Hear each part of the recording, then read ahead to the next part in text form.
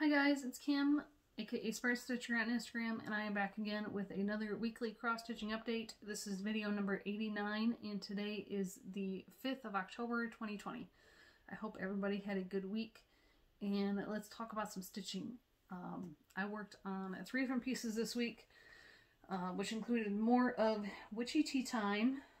I have out of the 2014 Just Cross Stitch Halloween edition. It's by Primitive Hair. You can get it on its own now. So that is the design. And when I showed it to you last week, I had the entire top done in this first witch. Her hat down to the orange stripe on her hat. So since then, I have put in 1,900 more stitches. So I've got 2,900 stitches done in the month of September on it. And there we go. This is 32 count Belfast in Salem by Color and Cotton is the fabric. I did sub in my own orange and green colors on this one, and as I told you, I changed the coloring in the letters to make it all black. So now I have one witch complete with her broom and the beginnings of the table. And my 2020 goal on this one was half of the design, so I think one more rotation on this will easily see me to that goal being achieved. So I'm happy about that. So that is Witchy Tea Time by the Primitive Hair. And so I worked on that through the end of September. Come 1 October, I had 2 pieces to work on. The first is the Catalog of Witches Familiar Stitch Along by Ingleside Imaginarium on Etsy. Links below to her shop and to this listing. So there we are. There is the entire piece so far. We only have 2 more months left. And the October familiar is Chiroptera, or what looks like a normal bat. Now, Brittany chose this specifically for October because of Halloween and because of all the legends that say that the planes between worlds, or the veils between worlds, become thinner around Halloween. So any witch who has a Chiroptera familiar can use his echolocation to locate those thinner spots and protect his witch from accidentally stumbling into them. Or if she's looking for them on purpose, he can locate them for her. So that is a close-up of a bat. It was a lot of stitches. I understand why Brittany had to do it to get the detail for his face and his body, but that's a lot of black.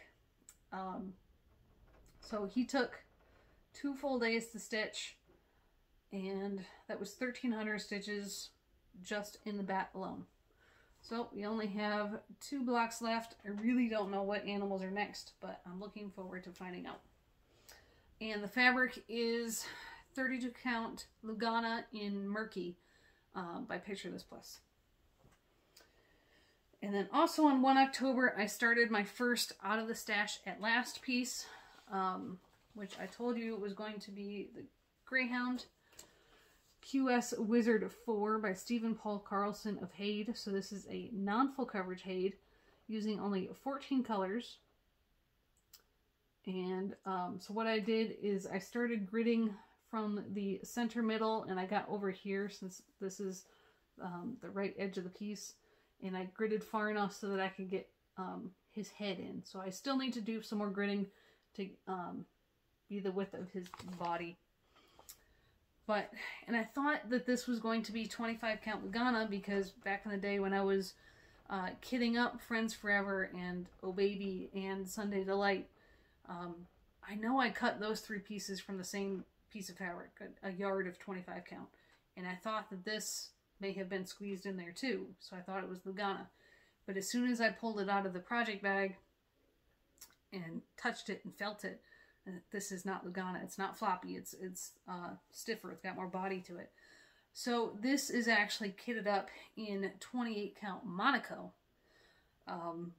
because back when we were in Nebraska, I bought a 10-yard bolt of Monaco from Joann's online, back when you could still do it. I don't think you can get a 10-yard bolt anymore, and I kitted up a lot of items. So this is 28 count, 2/110 stitch, and I have 2,410 stitches so far since I started him on the 1st of October. I'm not working on it every day, just a little bit here and there. And again, so this is gridded all the way. That's as far as it goes, but I need to do a little more this way. It will be enough to fit in the width of the Q-snap, so I'll be able to access the entire piece until I need to move down, probably a little bit to work on his legs. So this Greyhound needle minder was from my stitching friend in Colorado. She knew I had this piece. She bought it for me years ago. She actually got me 2 of them. And she knows my love of Greyhounds, and she knew I had this piece. So of course it had to go on Mr. Wizard here. So I have 8 of 14 colors done in his head and neck so far. I'm working on the 9th color. The remaining colors, most of them are lighter colors for the contrast and start to get his brindle pattern showing up. And then there's one darker color. So I will put a few lengths of thread in this every day through Wednesday.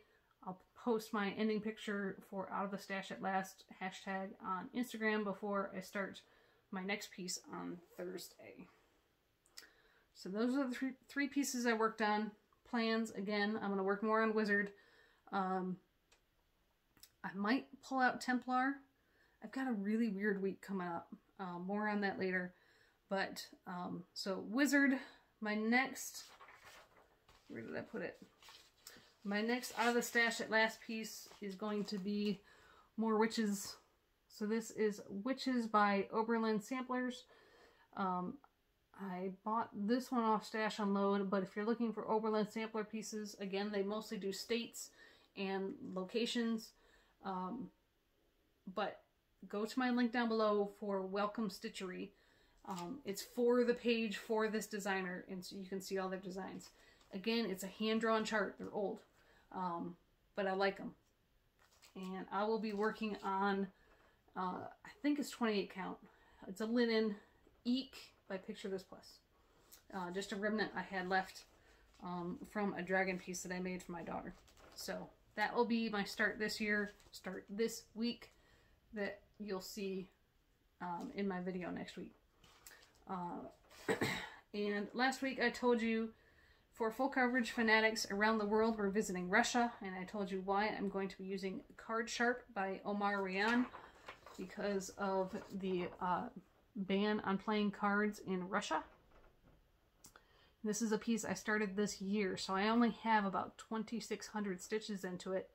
So it needs to get some more attention, but it does not have a goal for this year because I started it this year.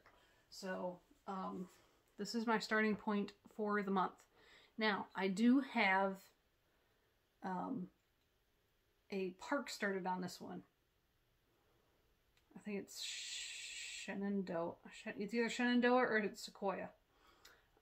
So I have to make the decision to either proceed and try to get the page finished so I can get the park done, or if I'm going to restart that park on a different piece for the rest of the month because of what's going on in Full Coverage Fanatics in November.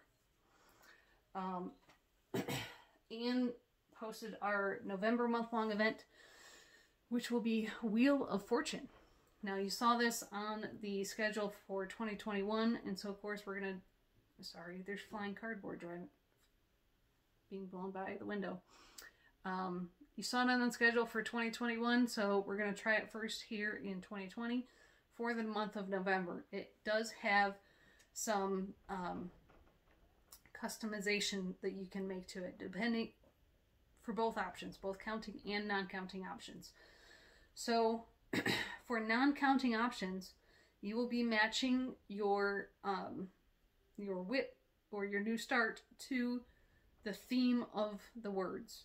Now there's several words to choose from. You can choose between Northern Hemisphere or Southern Hemisphere words, or you can choose, I forgot what she called it was the holiday words. So choose whatever fits, and it's non-counting, so you just have to fit the theme of the word, and you can work on as many themes as you want with as many whips as you want for that non-counting option. For the counting option, again, you choose one of those lists of words, or you can start with one, and if you make your way, depending on your next choice, you might be able to make your way through a lot of them. So I chose the Northern Hemisphere words so I can work on autumn, winter, pumpkins, harvest, and I forgot what the other words are. So I'm going to start with autumn because I like to challenge myself to fit the theme and do the counting. So I will be working on Trick or Treat come November because Halloween will be over. It'll come off the wall and back on my scroll frame, and I want to start filling in a page. And so Trick or Treat is an autumn piece because it's Halloween. And then for the counting, you can pick whether, because it's Wheel of Fortune, is one letter going to cost you 50 stitches, 250 stitches, or 500 stitches per letter. It's completely up to you. Do you want to try to get as many words as possible, or do you want to try to restrict it to only a couple words and just do 500 stitches per letter? Choices. The options are endless. And it's one whip per word. So I can stitch on Trick or Treat for autumn, and if I get close enough to finishing a partial page there, I can pick another whip to do another word. So one whip per word, and you don't have to take pictures for every letter, just every word. So if you get if you go for the 50 stitches per letter, you're not having to take a picture every 50 stitches, just for the start to the word and the end of the word. Okay. So it's a little bit easier that way, because taking a picture every 50 stitches is a lot more inconvenient than taking a picture for 300 if you're doing it for the entire word. So that is Wheel of Fortune. And because I'm going to be working on Trick or Treat, depending on how many stitches I do, I may use that for one of my parks instead of card sharp, since Trick or Treat still has a goal left to reach. I wanted to finish all the black and do a partial page down at the bottom. And maybe I might do several partial, because the partial pages are pretty small. So I might do a couple partial pages and use that as a park instead of card sharp. I'll still work on card sharp, but I won't be pushed to get that 8,000 done.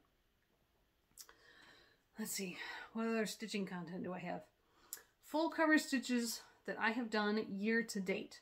I have not been keeping this updated in my own book or letting you guys know for several months now. So I wanted to total everything up and see how much I've gotten done. Now, I know I've been meeting page finish goals and things, but I wanted to know in terms of stitches, how many stitches I've gotten done. My tent stitch pieces, which are all my Hades and my Tilton, and then the Mystic Stitch piece. This is through the end of September. So January through September, 9 months, 169,000 tent stitches. So divide that by 2 to get it into full stitches, 84,500. My two full cross stitch pieces, a Summer Ball and Macintosh Mill, which are not tent stitch, 24,000 stitches. So add those up, 108,500 stitches in full coverage pieces so far this year. And I do this to help me, which will be in a different video, to help me set goals for the next year. I want to know not only in terms of page finishes that I've gotten done, but this is the first year that I've actually tracked how many stitches. So then I can say, all right, average 8,000 stitches a page, and I can divide that. Again, I'll talk about this more in a different goal setting video, because I've had a request on how to set SMART goals for your pieces. So you can do 100,000 stitches divided by 8,000 for your number of pages, or you can, yeah, we'll talk about it later. I'm not going to go down that rabbit hole right now. Okay. That is all my stitching content. If that's all you're interested in, thank you for joining me. and your comments, your likes, everything like that. I appreciate you. Now for some quick life updates, and then Air Force information. It's not really a story, information. So, life updates. My daughter, my youngest daughter, my 5-year-old, is home right now. She will be home this week. Here in the state of North Dakota, they, the way that they're handling COVID positive cases, it differs between on-base and off-base. Off-base is a little more lenient. On-base, we're more strict because our public health office on base is following CDC guidelines for the most part. And so what that means is if someone, for the kids that are not distance learning, they're actually attending school as normal, wearing their mask, and the only time they take off their mask is for meals, and I think they're taking it off for PE and recess. But my daughters wear a face shield during PE. They have a face shield to wear during music class for my oldest daughter, because she's going to learn how to play the recorder at some point. So anyways, they're still wearing masks. If someone in the class tests positive for COVID, here on base, there's 2 elementary schools and a middle school that belong to the school district downtown. If someone here on base in that class tests positive, the entire class switches to distance learning and is quarantined at home for 2 weeks.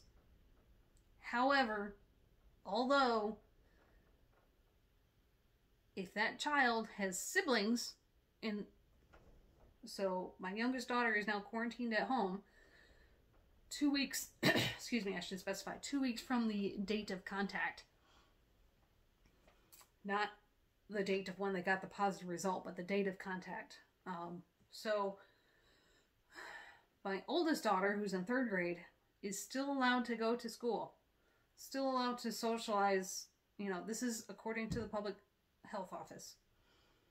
What we're doing here in the neighborhood is, yes, we're sending the siblings to school. However, when they get home, if they go play outside, they are not going to play with any of the kids in the neighborhood. They will only be playing with their siblings and staying in their yard, just to restrict it some more, because we now have a couple classes in our elementary school that have been quarantined. They don't tell you who the positive was, but it was easy in this case for us to determine because they only quarantined her for a week. They called us Friday after lunch, and she's quarantined through Friday and can then go other places. And that is because her teacher has been was absent all week last week. So it's got to be the teacher, because there was only one other student that was absent on Friday. So it's got to be the teacher that has it, and it's not. She's actually a long-term sub, because her actual teacher has been on a medical leave for a different health issue. Hold on just a second. Someone's trying to come in. Okay, so I forgot where I was. It's the teacher. She's actually a long-term sub because her actual teacher is on medical leave and has been since the summer, actually, for a non-COVID related health issue. So the date of contact was the 25th of September. So that's why she's only quarantined through October 9th, which is this Friday. Public Health Office has said that if the child has gone 7 to 10 days with 0 symptoms, the COVID test is optional. And my daughter, she's happy, chipper as can be, absolutely 0 symptoms whatsoever. So I'm not going to test her. She's 5. That would be a traumatic, swab the brain. And I will keep an eye on her the rest of this week. And if she does develop any symptoms, then I'll test her. But at this point, it's already been 10 days. And so the test is optional. So she's home doing distance learning, doing worksheets with me. She's not on Zoom or any sort, she's not doing school on the computer. She's doing worksheets that we're going to turn back in. I prefer that much more than doing the Zoom trying to conduct a class through a computer screen. The other life update, if you have been watching my videos for a while, back in March when my husband was still deployed, on the same day we got the information that his deployment would be delayed, or extended rather, because of COVID.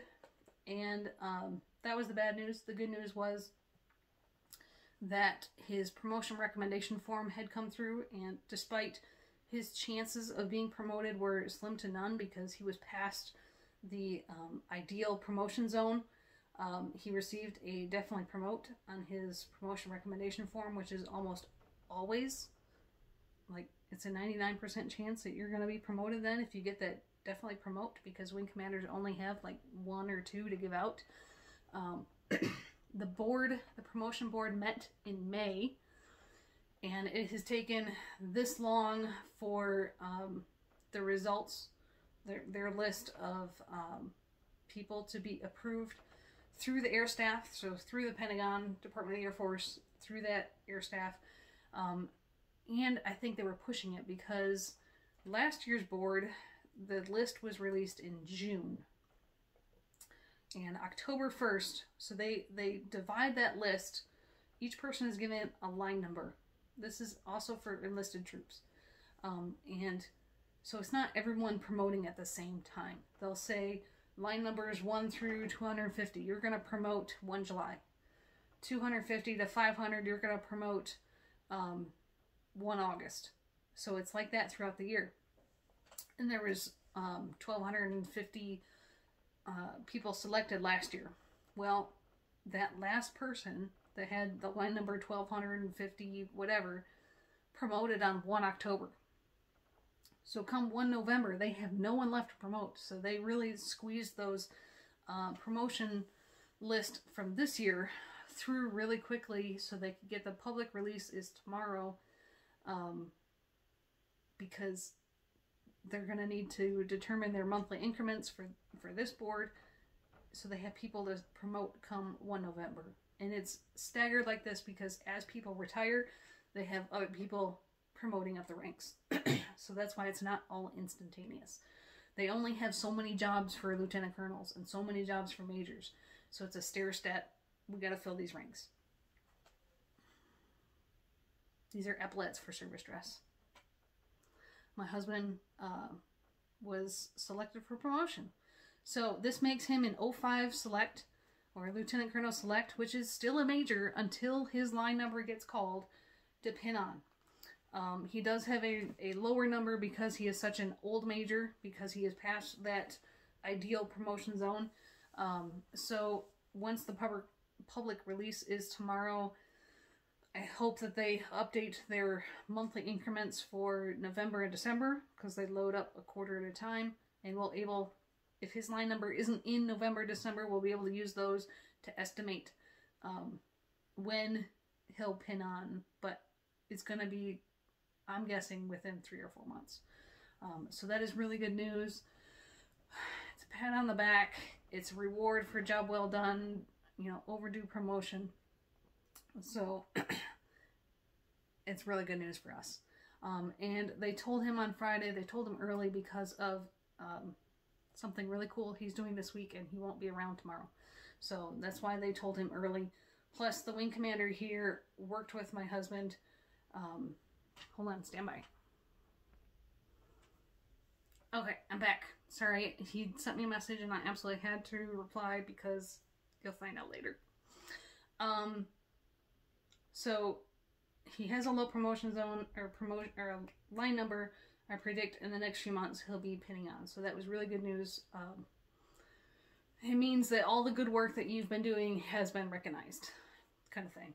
So now, a few minutes of Air Force information. First, some clarification. A couple of videos ago, in video number 84, when I told the Air Force story of the B-52s flying out of RAF Fairford, flying over the Black Sea, where they got intercepted by Russian fighters who were trying to harass and intimidate them, flying at their wings and then crossing in front of the nose of the B-52 with their afterburners on and creating turbulence. And I told you there was video of it that had been uploaded to YouTube and that aircrew member was going to get in trouble. Found out more information. It was not the aircrew member. So what happens on some of these long flights, some of the things, if you watch my Instagram stories, you'll see, or certain things I've shown here in the Air Force stories, videos of, you know, planes refueling, like really cool shots, and aerial shots of planes flying out the window. We get those pictures because when really cool things are happening, the public affairs office on base will issue cameras to the aircrew members to take pictures and video during the flight. So pictures and video of them aerial refueling, like from the B-52 point of view, and then the refueler probably has another camera. And these are the things that you end up seeing on social media for that particular base, for that particular major command, things like that. So it's recruiting information, but at the same time, if something else happens of note, it can also be used for intel. So that's why the aircrew was carrying a camera. It wasn't just someone pulling out their cell phone. And what happened was, it wasn't the aircrew that uploaded that video. It was the public affairs folks that uploaded that video to YouTube when it shouldn't have been. So that's what happened there. And while we're talking about long flights and really interesting flights, some of the things the aircrew members do while preparing and on a long flight, some of this is for all different airframes. Some of it will change a little bit depending if you're talking about a fighter, a cargo aircraft, or a bomber. So if you're an aircrew member, what you take in your medical condition is very strictly tracked. There's just some medications you cannot take unless you get special permission. And certain things they will not give you unless they have it all tracked and stuff. So if you're going on a long flight, they will issue you a few pills that are in vernacular called go pills and no-go pills. As it sounds, one's a downer and one's an upper. The no-go pill is your basic Ambien to make you fall asleep. So this is if you're about to take a flight, an important flight that's not just like a short flight. We're talking a longer flight that's taking off at a weird hour. Like not at the beginning of the day, not when you're normally awake.